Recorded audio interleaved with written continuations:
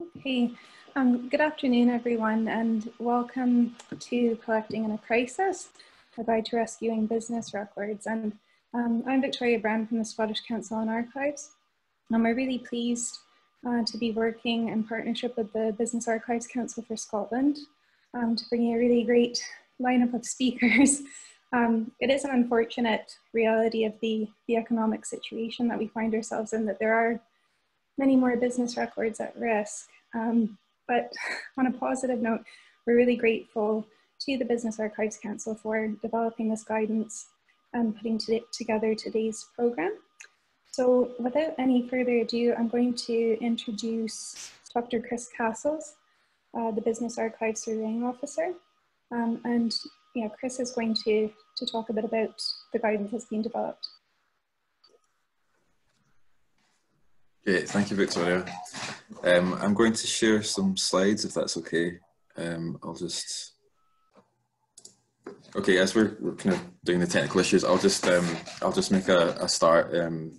So first of all, I'd just like to say thanks very much to the SCA and to Victoria and Robert for hosting today's webinar. Before I kind of do the introductions of the speakers and talk a little bit about the guidance, I just want to go through very briefly some housekeeping. So we've got 3 speakers this afternoon. There will be time for questions, hopefully after each presentation. And if you have a question, if you wouldn't mind, if you put it into the Q&A function within Zoom, so that's just at the bottom of your screen.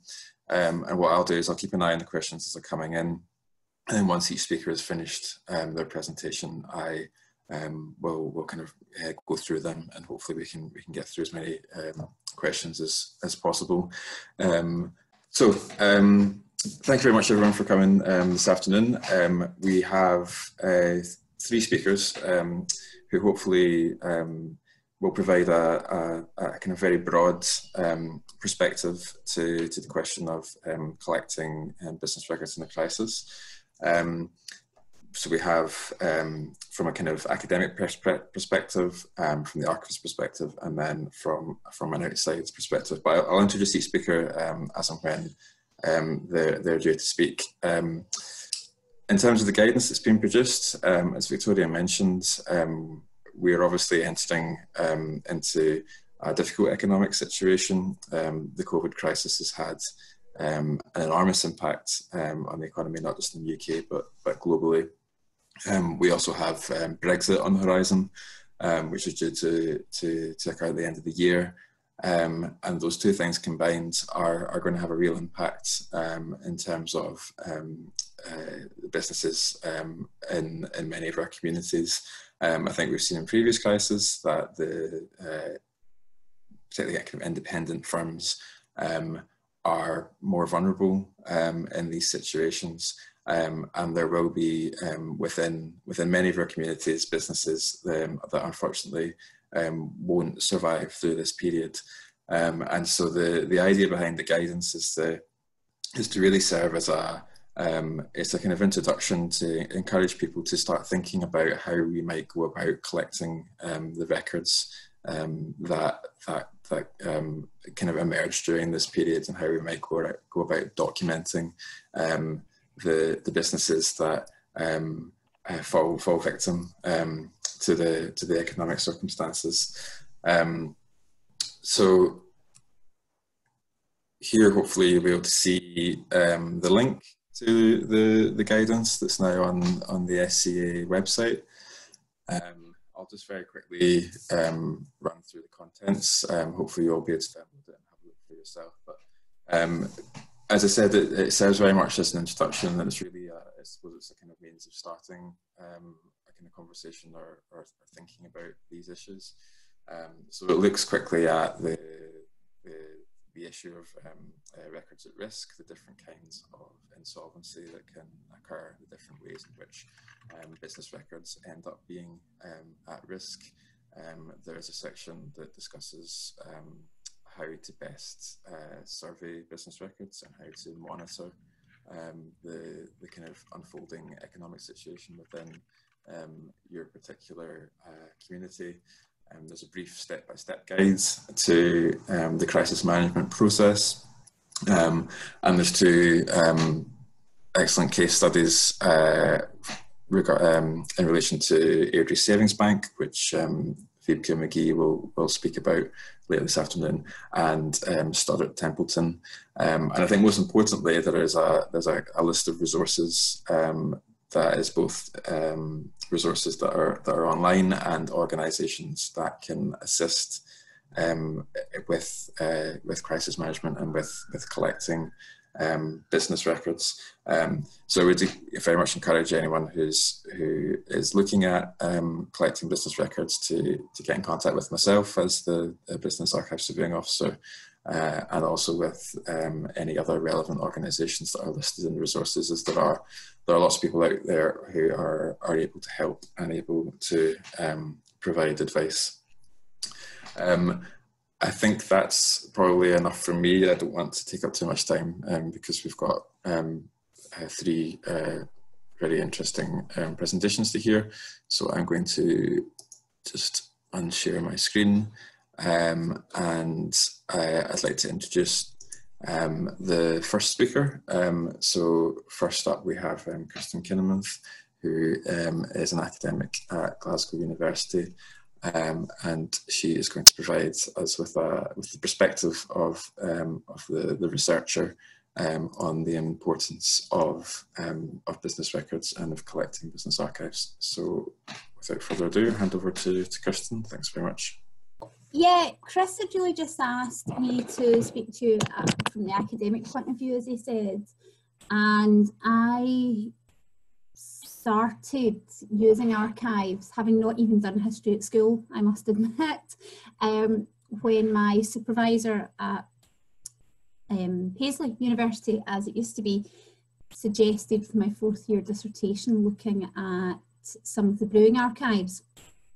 I'd never looked at it before, but I was told there was a very nice lady called Alma who would help me find my way around cans and other such items. And I guess a love affair with the archives ensued from that. And I went on to do my PhD looking at Giant Peak Coats Limited. I'm not sure, depending what people's backgrounds are, they may or may not know about that. And they were one of the largest thread manufacturers in the world. And they were very early in terms of exporting, setting up in America, Russia, etc. as well. So I essentially moved into the archives for about a year and a half, 2 years, and looked at many items. I was even allowed into the back, the hallowed halls behind, to see how much information there was.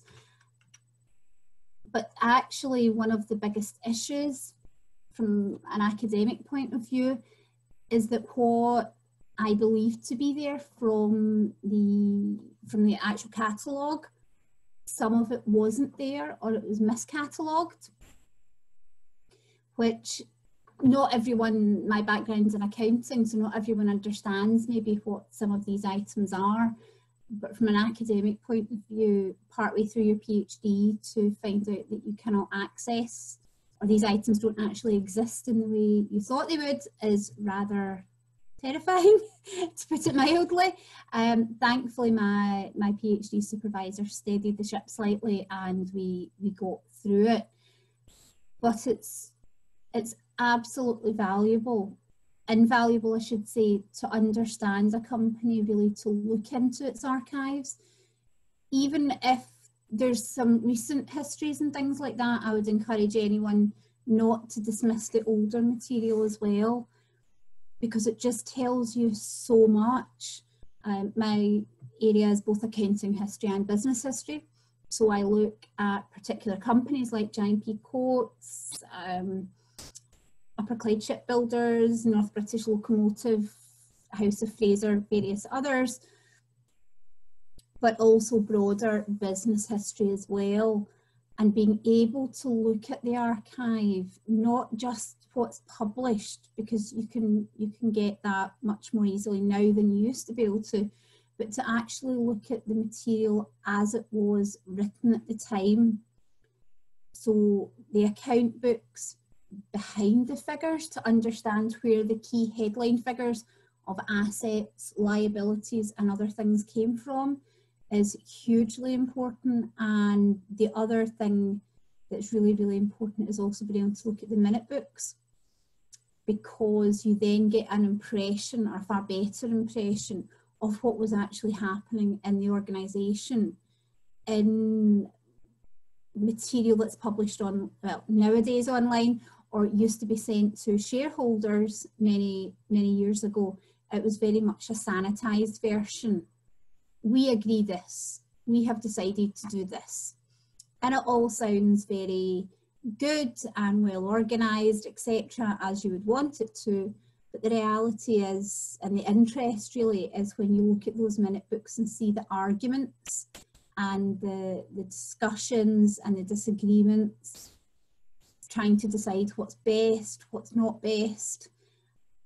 And that's not just from an accounting point of view. So although I think about it from a business and accounting point of view, even academics who are maybe looking at human resources or management or even ethics, even some broader things to do with environmental protection and what have you, that's all material they would find so interesting and so informative, because it's where decisions were made.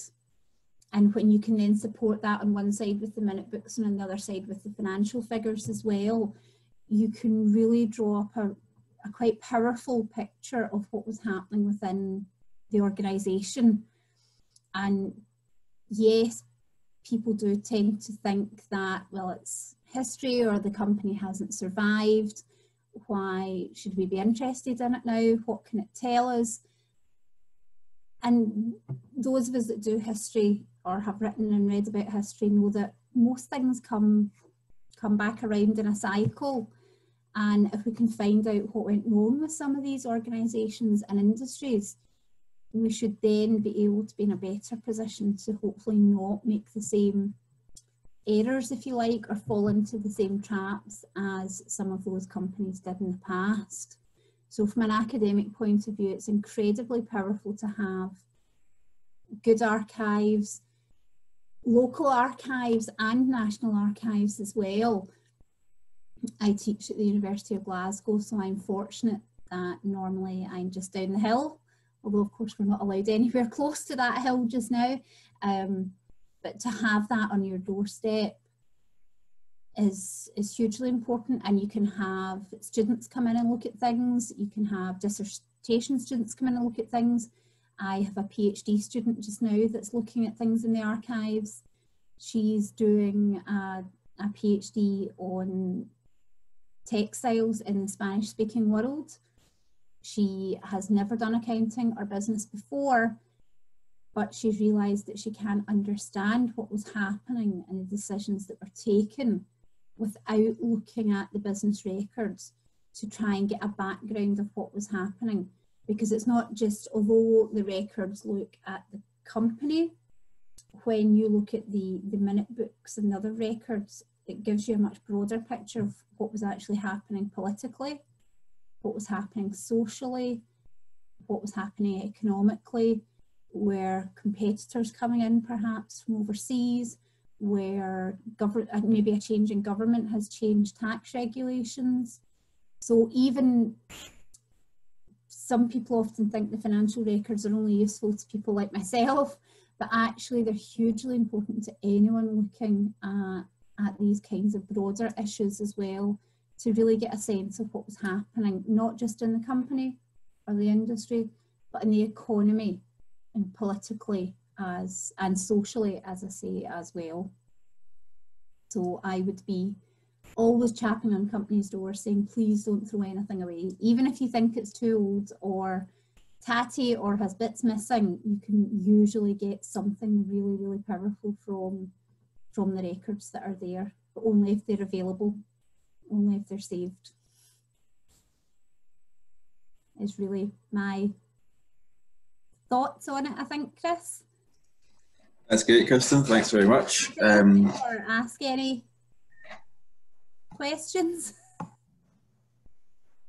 I think I'm just looking at the Q&A just now. So that people can use the chat about. If there's anything that comes through. Does anyone have any questions they'd like to ask Kirsten? I think while we're waiting for any questions to come through, I thought it was really interesting what you were saying about the importance of financial records, because I think from the point of view of the archive profession, these are often the kind of the most problematic when it comes to business records. They tend to be quite great in volume, but fairly impenetrable to anyone who doesn't understand. This is the problem, and that's certainly what I found, and it's no fault of the archivist. You know, you thought there was perhaps a run of journals, but they were actually all just published profit and loss and balance sheets, which people probably had access to anyway.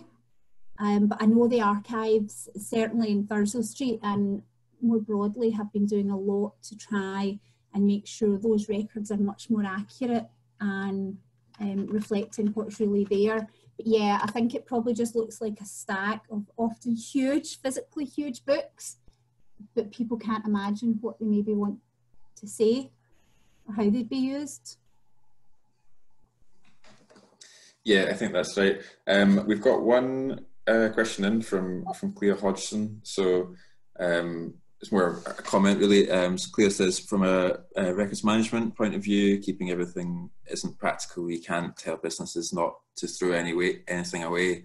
I suppose that raises questions of within the business itself. There's obviously decision making around what to keep, and there's also decision making when it comes to the point where you want to bring it into an archive.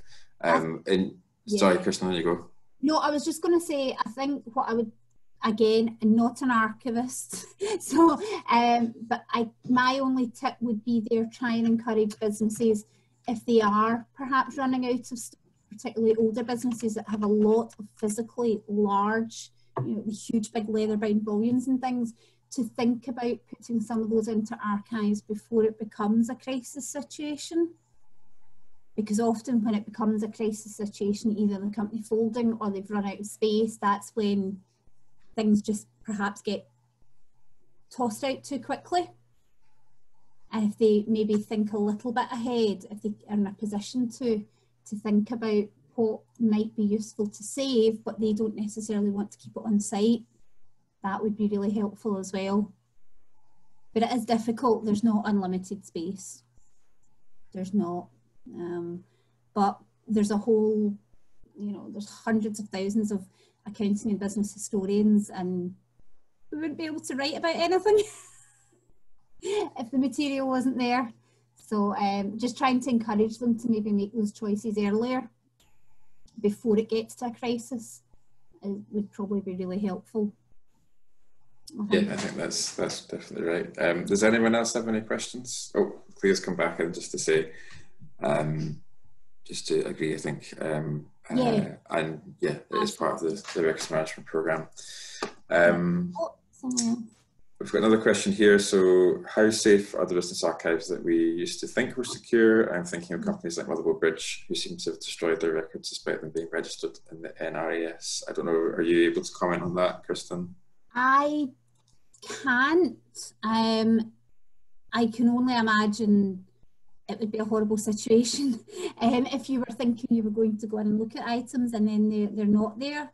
How that situation would occur, I don't know. You're probably better placed for that sort of query, Chris, than I am.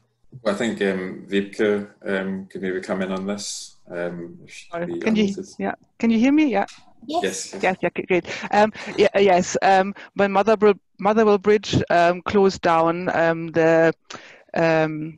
we were contacted by an employee of the company, and they handed a few things over to us. But when you look at the list that was on the NRAS and you see what has survived, you could just cry. There was a book published for their centenary, and a lot of their records were digitized, and they are available on Scran. and within that book, but most of these records have not survived. But if anybody out there is interested to see what there is, if they contact me at North Lancashire Archives, I can let you know what has survived.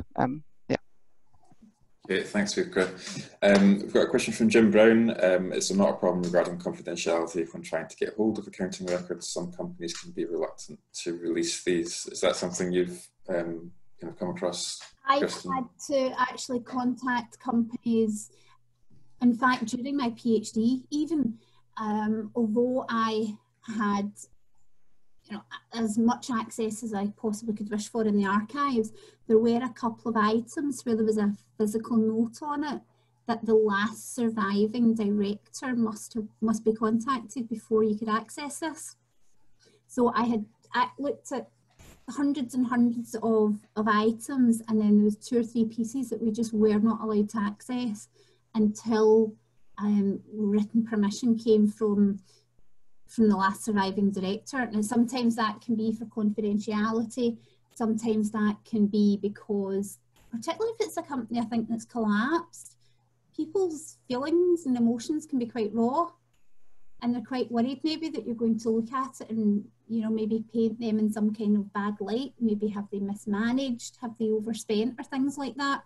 So there's definitely an issue there. But when items are going into the archives, I believe, and again, others could probably comment on this better than I, that companies do have the right to put these conditions on, or say some items can be accessed now, some can't be accessed for 5 years, 10 years, whatever.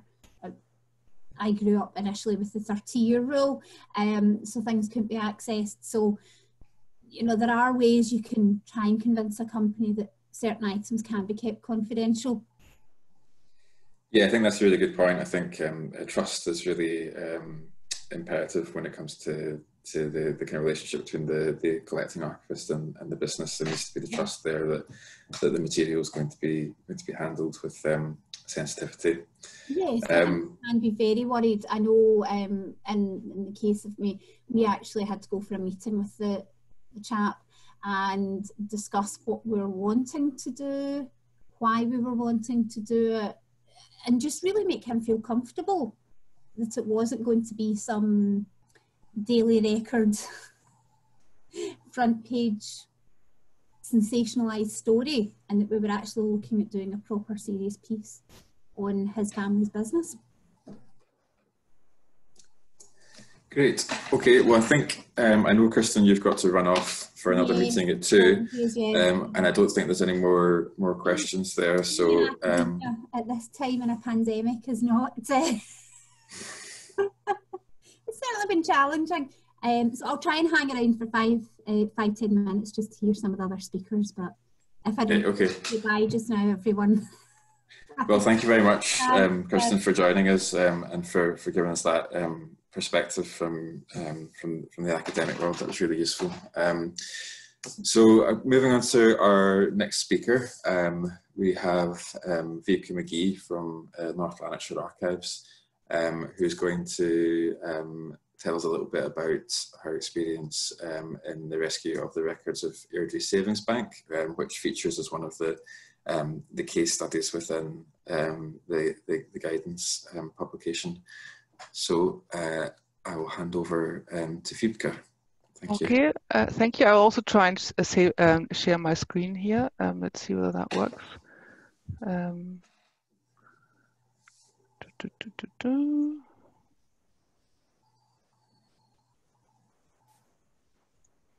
Okay, can you see? Yeah. Yep, that's yeah. Great. Thanks. Oh, I'll just enlarge this, which I didn't want to close this. Okay. Yeah, thank you for inviting me to speak today about our experience with the Airdrie Savings Bank archives a few years ago.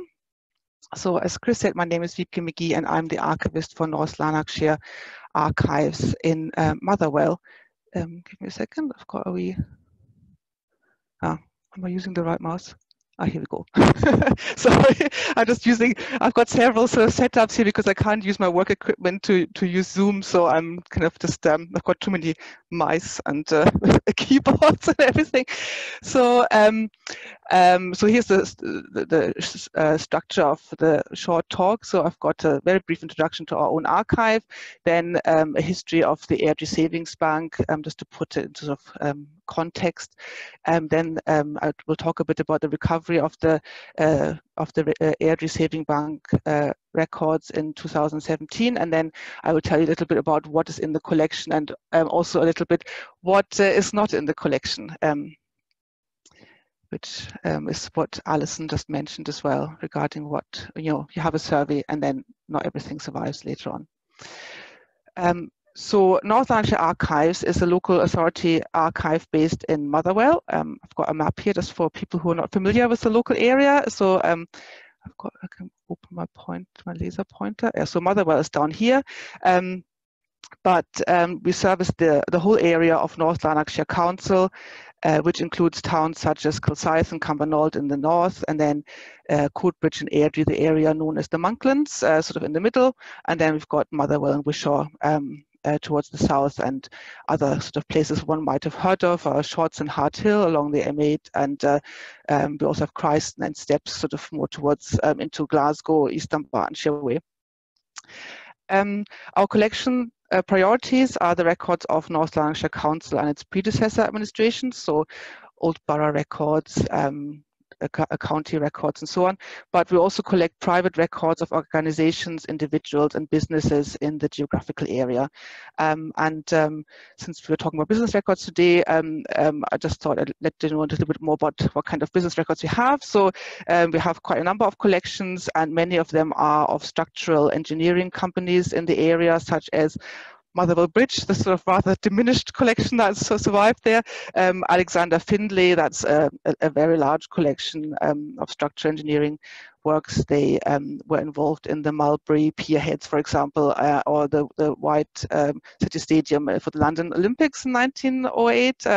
That's a great collection. Then we've got Thomas Hudson, boiler makers, but also structural engineers. So that's quite a strong a part of our collection because of the industrial history of our area. But we also have collections of, for example, solicitors, architects, and we also have a large collection of Anderson Boys, which was a Motherwell company that produced coal cutting machinery equipment and was a leading company in that field. So in that context, when it was announced in January 2017 that the Airdrie Savings Bank was to close, we were immediately very interested in any surviving records of the bank, not just as a last example of an independent bank in the UK, but also because of its significance in the for the history of the town of Airdrie. And to illustrate this, I will give you just a very brief history. Maybe not quite so brief, but a briefish history of the bank.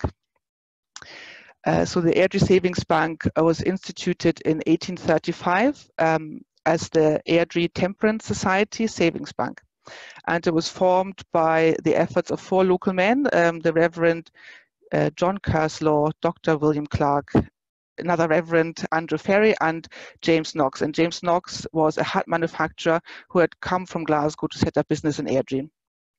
So the first president was Dr. Clark, and James Knox became the managing director of the bank. For over 100 years, there was always a member of the Knox family as a manager, secretary, or treasurer of the bank, and this caused the bank to be known for many years also as Knox's Bank.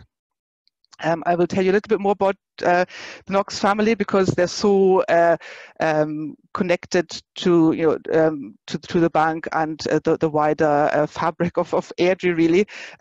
So you had James Knox, the first, the founding member, he was president in 1848.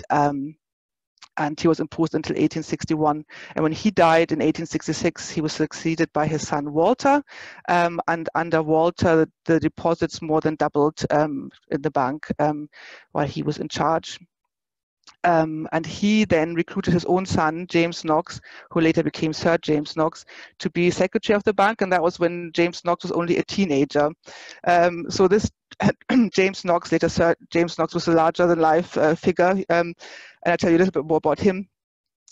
He was the driving force for the growth and development of the bank, and he was also one of Airdrie's best-known worthies. So at 14, he began studying law at Glasgow University, and 2 years later, when his father died, he became manager of the hat business, and he became secretary of the Airdrie Savings Bank, in addition to continuing his studies.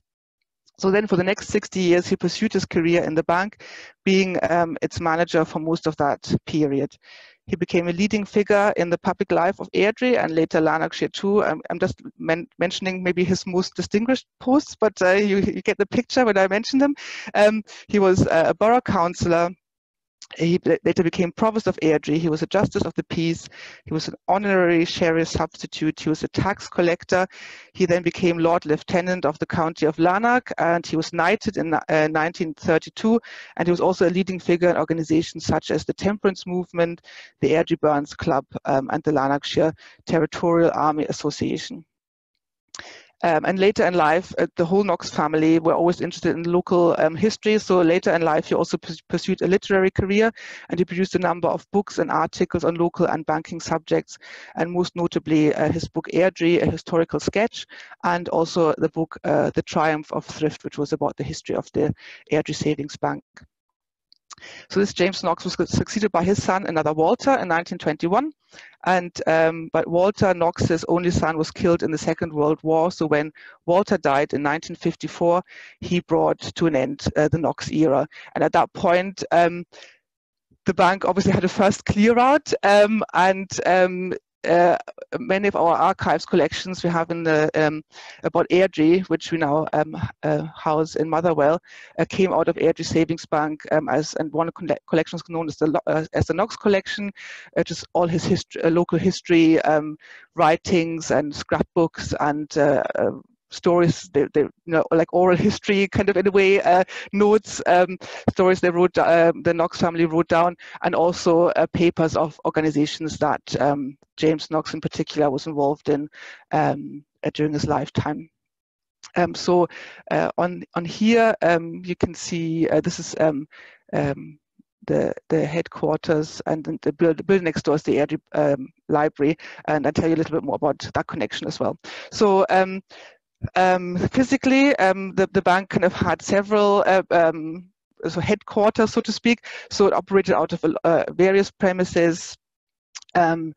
Amongst them, for example, also the Knox's family hat manufacturers. It moved to its first own premises in 21 Stirling Street in 1883, and the company remained there until 1895, when they moved to larger premises in 28 Anderson Street, and that's this building here that's actually still in existence as well. So if you are in Airdrie, if you go up this street here called Wellwind, at the top is Anderson Street, and you would find this building there, which you can kind of see in the picture here. It says actually Airdrie Savings Bank. Then a purpose-built permanent head office was built on the corner of Wellwind and Stirling Street and opened in 1925. And this is this building here. And the bank at the time purchased a larger piece of land and donated the other piece of land to the Borough of Airdrie to build Airdrie Library, which is this building here next door, which is still the library, the main library in Airdrie. Then while the bank expanded, they opened branches in Coatbridge, Bells Hill, Shotts and Muirhead, and then later on there were branches and sub-branches in Gartcosh, Baillieston, Motherwell, Whifflet and Garnkirk. So the bank prospered in the closing years of the 19th century as the result of coal mining and the heavy metal and engineering industries in its catchment areas. But the bank always operated on mutual principles and had no shareholders, and was instead governed by a board of trustees. So these were generally local businessmen and women who were unpaid in their roles. The bank always placed great importance on school saving schemes as well, and took great interest in the community it served. So you can see that was the connection to the library as well there. So the bank survived the global financial crisis of 2008-2009, but had to embark on a cost-cutting exercise. I do remember at the time that there was a feature on the news how Airdrie Savings Bank was kind of held up as this great example of how a bank could survive this crisis because they weren't involved in big risky loan schemes and so on, but and they did then in 2011 celebrate their 175th birthday, and commissioned a history to be written, which is Airdrie Savings Bank, a history by Charles W. Munn. But then unfortunately, in the wake of the financial crisis, so many restrictions and additional requirements were placed onto banks that the Board of Trustees of Airdrie Savings Bank resolved that the bank should be wound up because they just couldn't keep up with the cost of putting in all these regulations.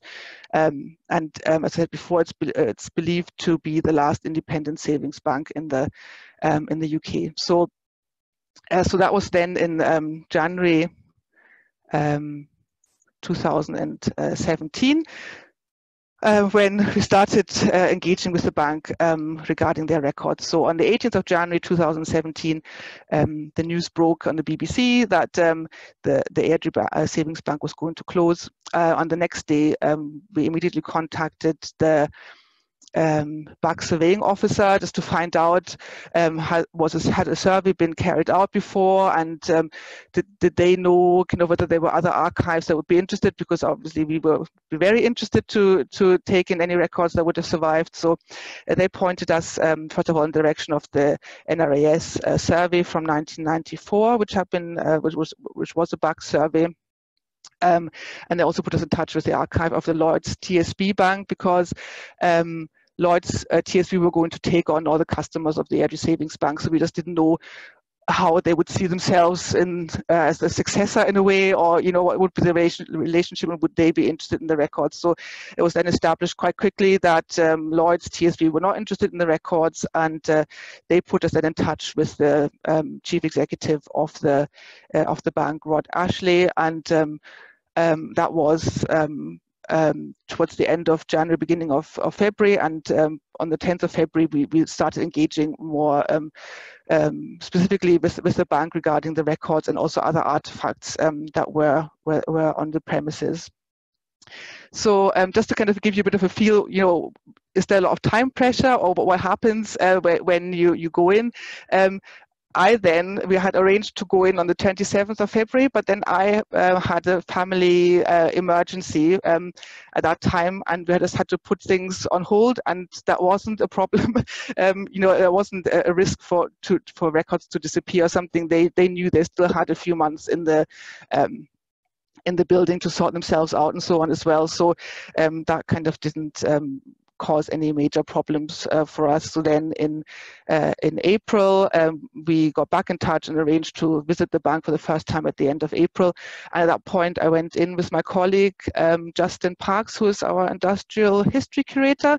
So he surveyed a lot of the objects. You can see some of them sort of dotted around here. So there's a trophy, for example, and also interestingly, lots of paintings. And you can see this is actually James Sir James Knox, and there's plenty of material regarding him. His whole Lord Lieutenant for the County of Lanark uniform was there as well, including the sword and his hat and so on. And so every corner you would find something about Sir James Knox, but you can see the records themselves were just dotted all over the place. There was really, when you go into, maybe if I go back, if you go into the building, we were in this building, so the basement just runs all underneath this building, and that's where we spent a good 3 days going through all the records. And every time we came back, they had also tidied away some of the other records. What we were just talking about, records that might not survive in the archive. They obviously applied their own retention schedules and disposed of things that they were required to dispose of as well at the same time. Another interesting occurrence was one day we came in and said, we just cleared away some filing cabinets, and there they discovered a door behind those filing cabinets, and there was another wee room. Nobody had remembered that this room existed, and within that room we actually found several deed boxes of records of the Airdrie Town Mission and the Airdrie Female Benevolent Society, which had been completely forgotten about for decades. Certainly the BAC survey didn't survey them, so I think at that point the filing cabinets had already been so piled up in front of that door. Yeah, so you can see how everything was. These are all kind of different rooms downstairs in the bank, and we also spent quite a bit of time in the boardroom where they had kind of housed some of their kind of what they would have maybe considered their treasures as well. So we had our own van from the museum service and with colleagues from the site team of Samali Museum, and my colleague Justin and I, we carried all the records out of the basement and then brought them over to the archives, and the artifacts went to a Samali Museum. So, so what do we have now in this collection? So that's the records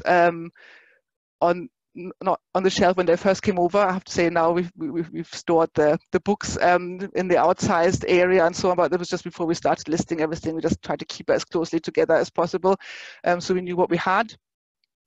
So there are minute books from 1835 to 2006. There are annual reports. There are a lot of rule books. They had a need to revise their rules constantly, if you get the impression. Lots of rule books, some auditor report books, many correspondence files, premises records, that's kind of title deeds, but also architectural drawings of not just of the headquarters, but also branch buildings. Then there's some staff salary books, there's loans ledgers, that's kind of dealing with customers. Then customer ledgers and signature books. Also some customer address books. There's a few scrapbooks with press cuttings and so on. There's a lot of souvenir booklets, things that they kept when they introduced their first cash machine, for example. There's material around that. Also of books about the bank's history and other bank histories of other sort of savings banks. Then there's many photographs of the branches and the directors. There's items relating to the Airdrie Public Library, because that was obviously purchased. That land was purchased by the bank. And in addition, as I said before, we had the records of the Airdrie Town Mission from 1846 to 1980 that were discovered, and also the records of the Airdrie Female Benevolent Society 1853 to 1974.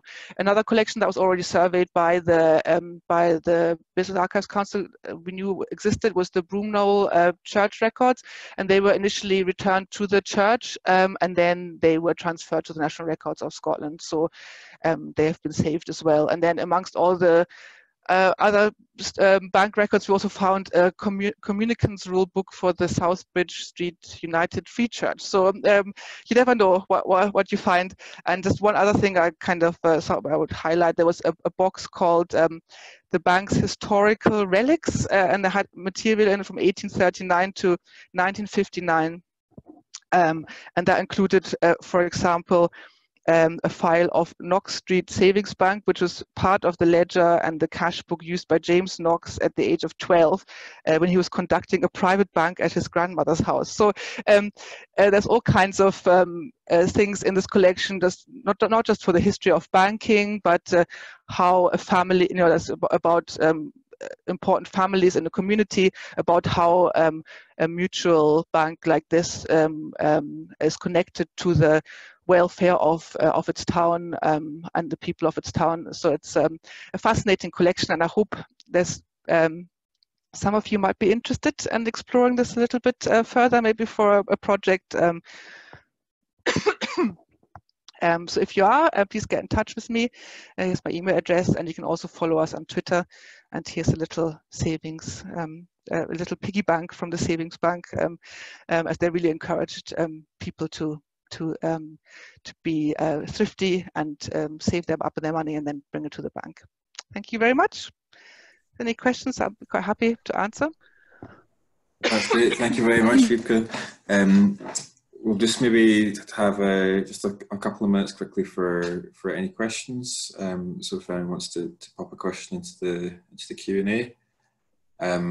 While we're waiting, the prerogative has been able to turn my own mic on and off. I just wondered has there been any use of the records so far? Has anyone been in to use them for research since they arrived with you?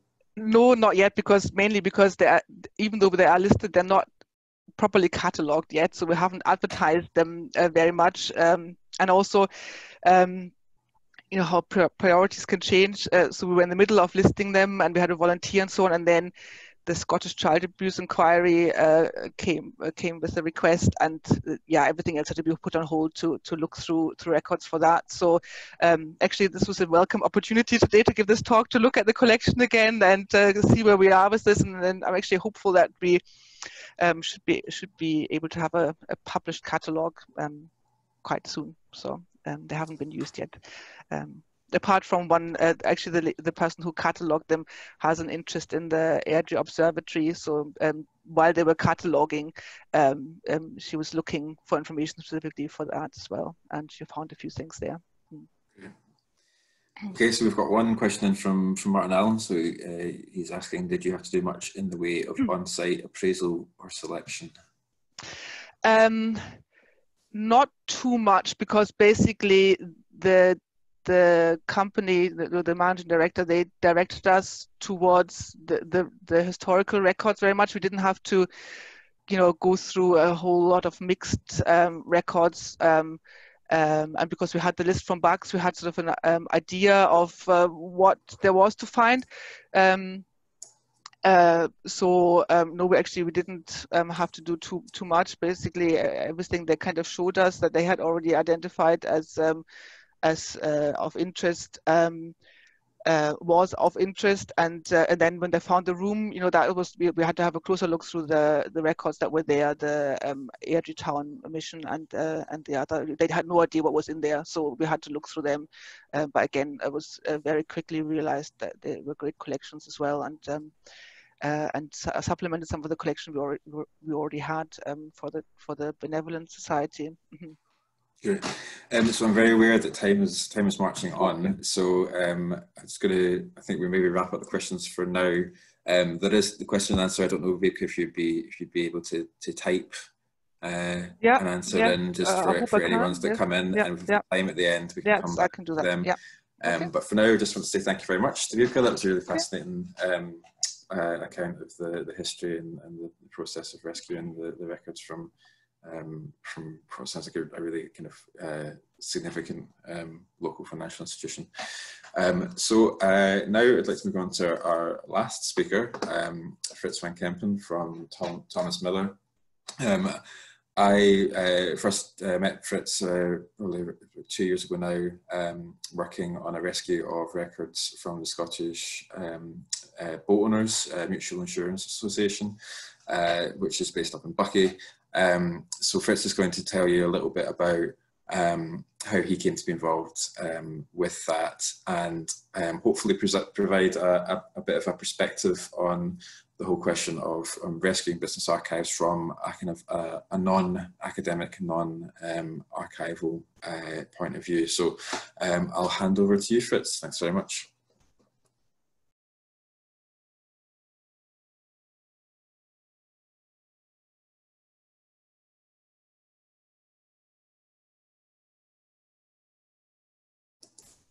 Oh, I think. Oh, there we go. That's Frits. Yeah. So yes, sorry. Hello. So as Chris said, my name is Frits van Kempen.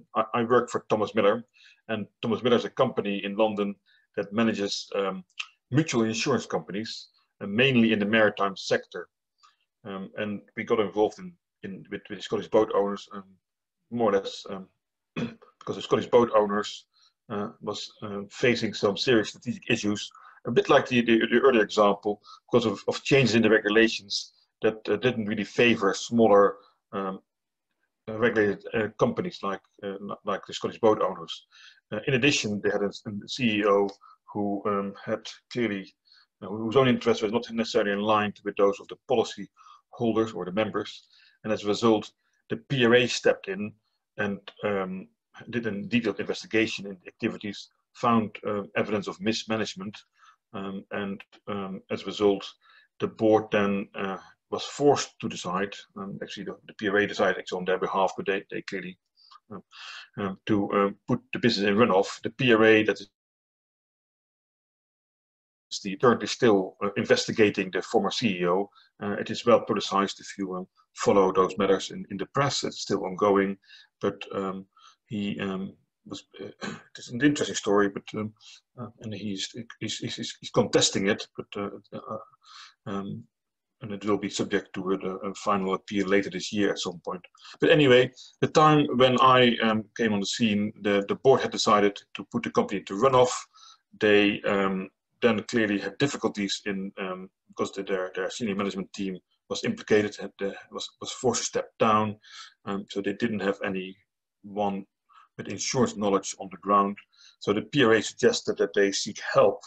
And so the lady that actually was de facto running the mutual following the resignation of the CEO, then contacted Thomas Miller upon a suggestion from the PRA, and persuaded me to come to see the board in Aberdeen.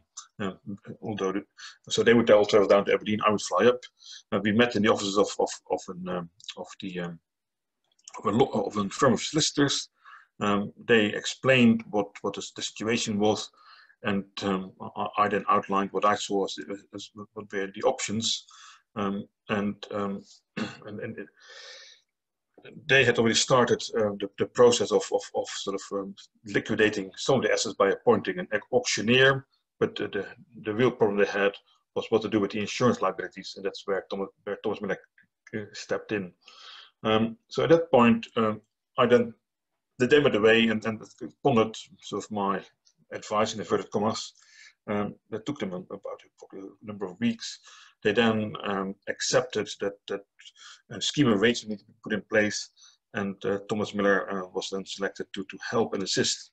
We put that scheme of arrangement in place with the regulator. It's all agreed that the company would be resolved and merged with another mutual insurance company, and therefore that other insurance company would take on the liabilities of the Scottish boat owners, thereby basically sort of ending the Scottish boat owners as an entity after almost 100 years, which was really sad, and still is in my mind something that could have been avoided with the right management and the right people, but it wasn't to be.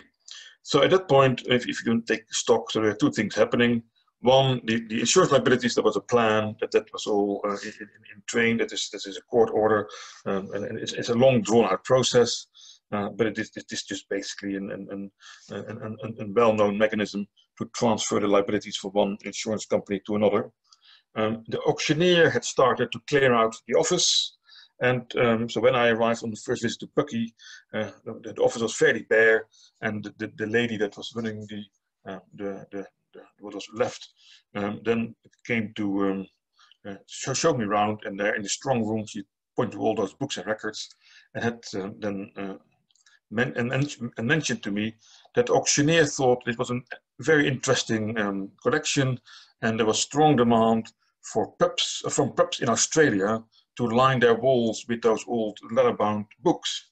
At that point, I sort of raised my eyebrows and said, well, these are historical records. The Scottish Boat Owners is a mutual insurance company that was formed by the local fishermen, for the local fishermen. It fulfilled a proper function here. Would it not be much better to find a local archive to take ownership of these records and then preserve them for posterity? So she then sort of was a bit wary. Said, but if we do that, then people, she was very worried about confidentiality, that people could find out how much their colleagues had been paid. I said, well, I think there are two things. You can separate probably those records from other records. But I mean, there must be an historic interest in those records.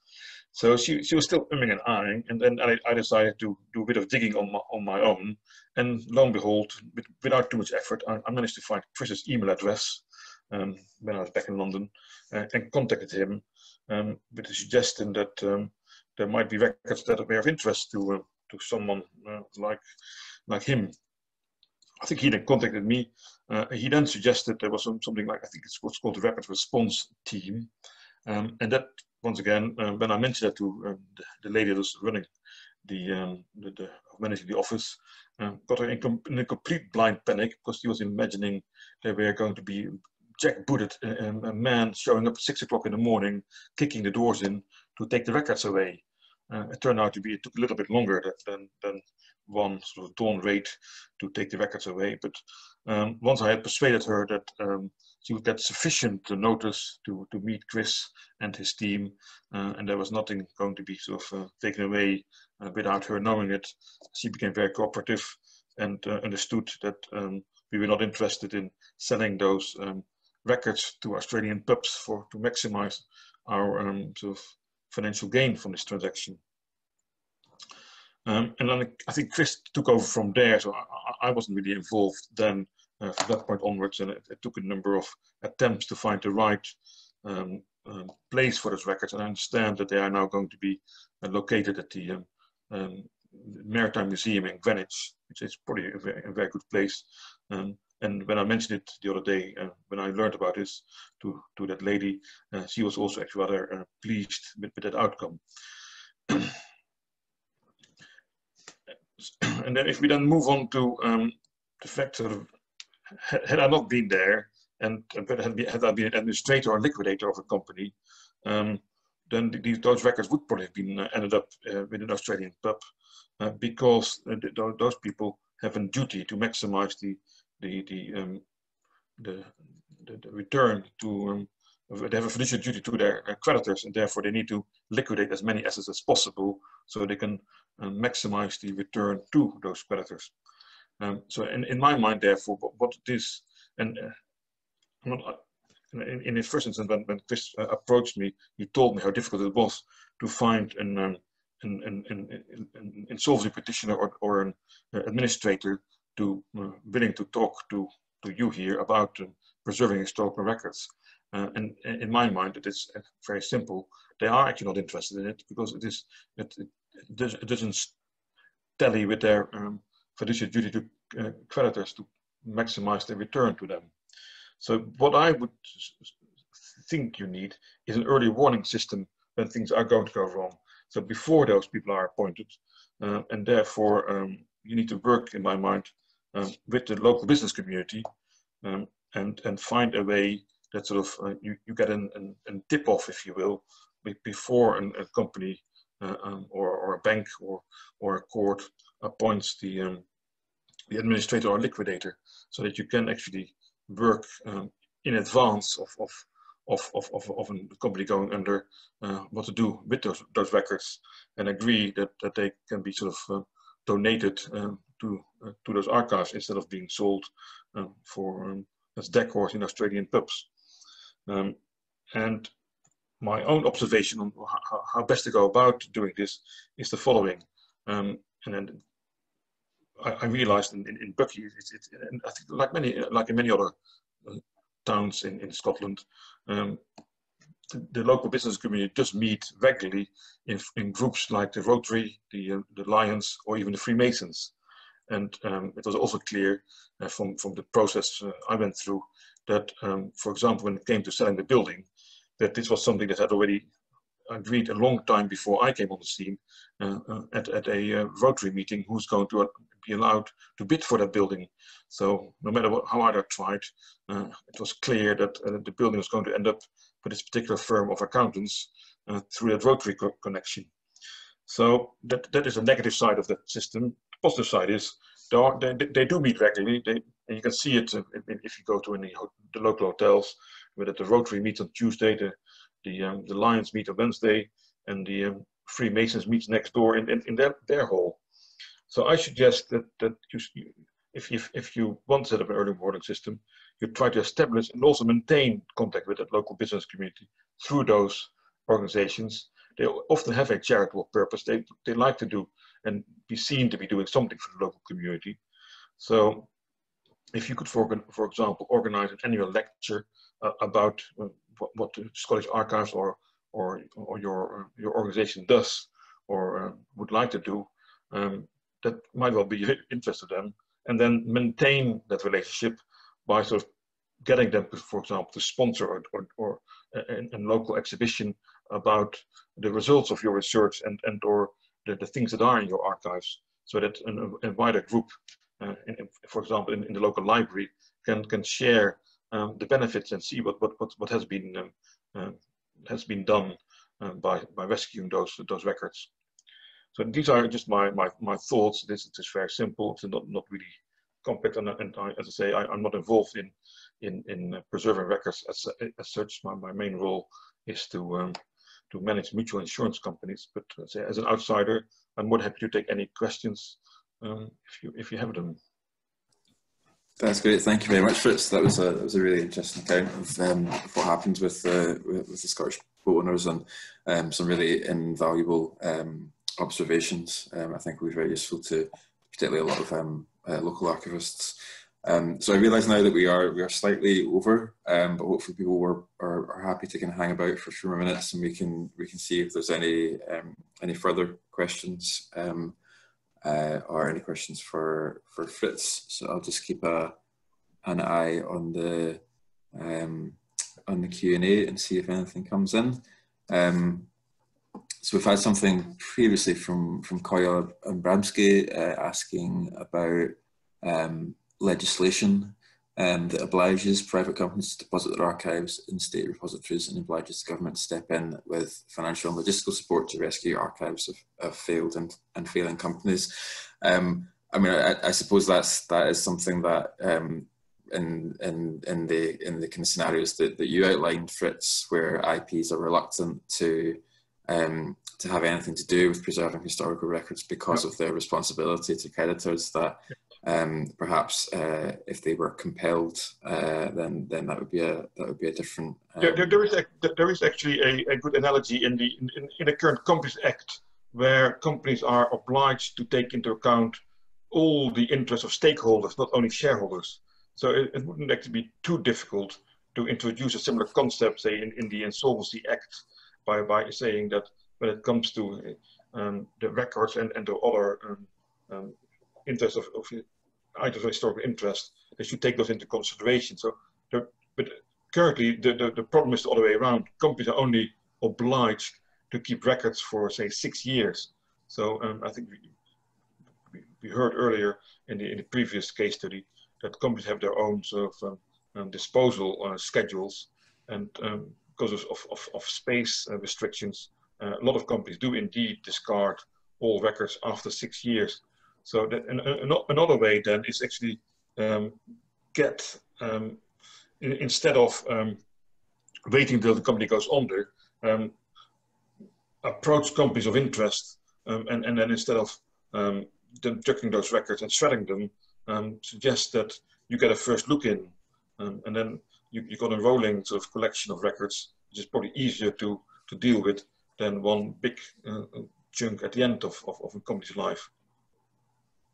Yeah, I think that's a really good point. I think you can particularly appeal when it comes to slightly larger businesses to notions around corporate social responsibility and so on, to kind of appeal to the better natures of the business to take into account the historical but value. Also, if you do it when they consider their rolling disposals, at that point there's no risk that any of the directors, because the problem is if they don't maximize the value at the end, then they could be sort of seen to be breaching their fiduciary duties, and therefore that they just only focus like a razor on maximizing cash.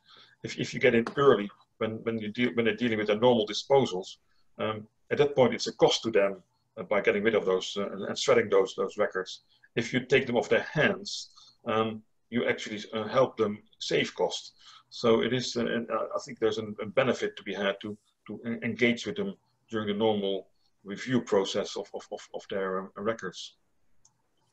That's a really good point. Thanks, Fritz. We've got one more question that's come in. It's more of a kind of general question from Samantha, who's asking, how do we do this when our own jobs are being affected I'm a local government archivist coming with 4-month furlough with another threatened. Despite intensive advocacy efforts of several years, the archives itself has been compromised by a lack of staff during COVID, so to rescue records is enormously difficult. I think, yeah, that is an issue that is going to affect a lot of local archivists. Hopefully one of the things the guidance can provide is a kind of some direction towards resources and organisations that are able to assist in this.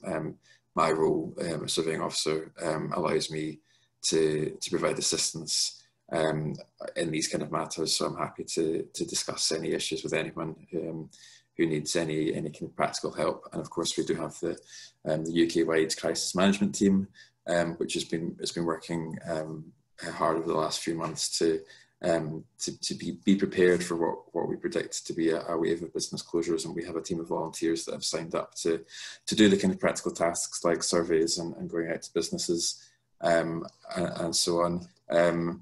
Wiebke, do you have anything that you would add to that? Because obviously that's very much in your remit. Yeah, it's very difficult because obviously if you're on furlough, then you're not allowed to do any work. So apart from maybe training, or you would have to speak to your, I mean, one thing, of course, if something did come up and there was a way of contacting the local authority archivist and there was a particularly significant collection, it would be possible for the archivist to make a case to kind of say this is to be unfurloughed for at least a certain period of time. But it really is, money is so tight everywhere. It would have to be something particularly special, I think, for that to happen. I would guess it probably would be worth trying, but yeah, it would be up to people higher up and the financial situation. Great.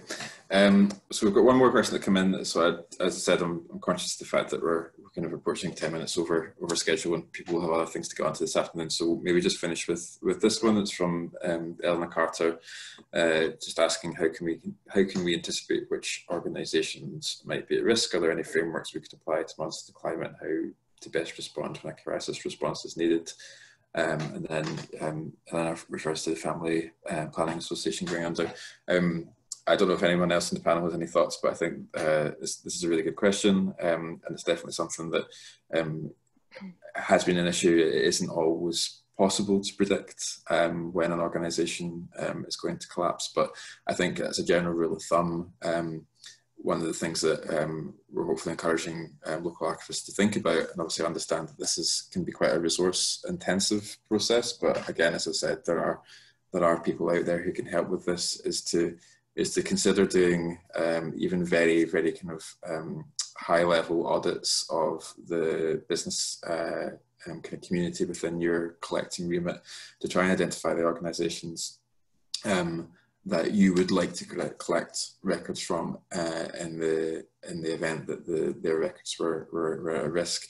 And I think, like, again, going back to the point that Fritz made about having those local connections with business organisations like the Rotary Club and the Lions and so on, is a really good way of having your ear to the ground and getting the kind of an early warning of any businesses that are in trouble.